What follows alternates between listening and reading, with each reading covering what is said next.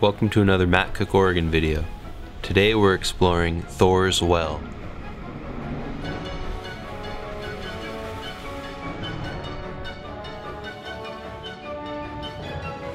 Thor's Well is a natural saltwater fountain on the coast of Oregon. The viewing area is right off of Coastal Highway 101. It is on the doorstep to the Cape Perpetua scenic area, which offers tons of beaches, views, and trails. This area is part of the Soule National Forest.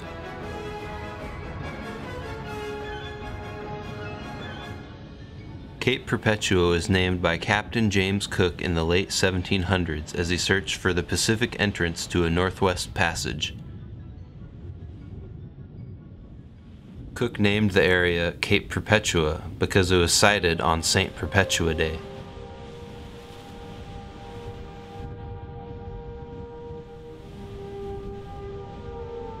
Thor's Well is best seen an hour before or an hour after high tide.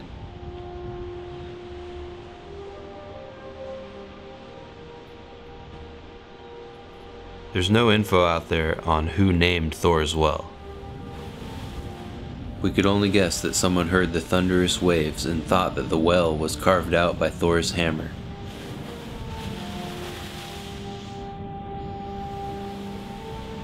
Before going to the well, I decided to go up on the Oregon Coast Trail to get another view.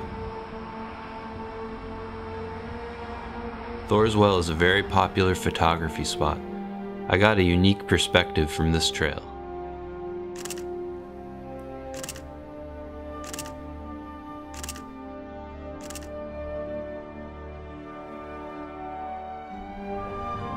The well can be viewed from the parking area, or you can take a quick walk down to get up close. Once ready, you can begin the short trail from your car down to the well.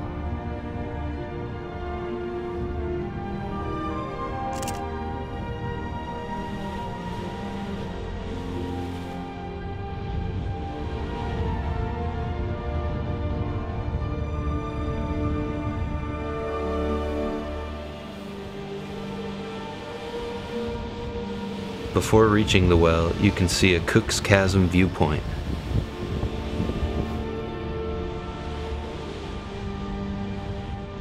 Over a very long period of time, waves widened this fracture in the rocks, forming Cook's Chasm.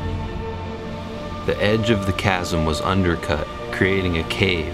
Eventually, the top of the cave collapsed, creating the spouting horn.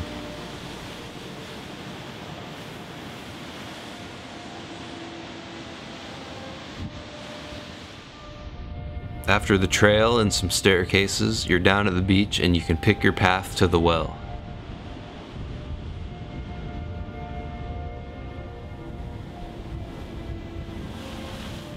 For thousands of years, Native Americans hunted and fished for clams, mussels, crabs, and sea urchins along the coast around here. Evidence of this can still be found in the huge piles of discarded mussel shells that lie along the shore near the Cape Perpetua Visitor Center. Cape Perpetua was part of Alsea tribe territory. In their language, the cape was called Halcake, which means an opening.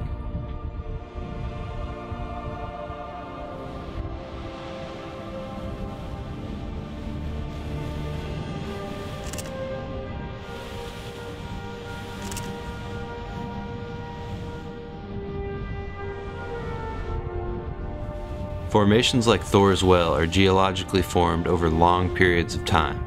They begin as a sea cave and eventually the top of the cave collapses, leaving an opening where the tide comes in from below and sends a powerful force of water shooting upward.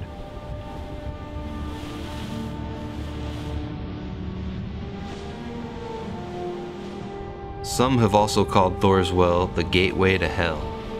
This hole is deceivingly deep at about 20 feet of jagged rock.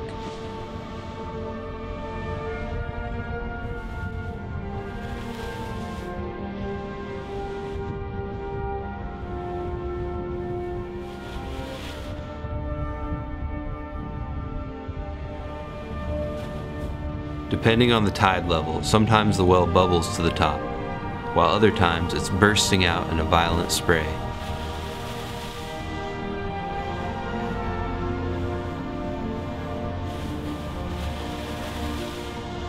Thor's well up close is actually extremely dangerous. People get excited to photograph it up close and forget that they could be pulled in at any time. High tide is the best time for photography here, but it's also the most dangerous.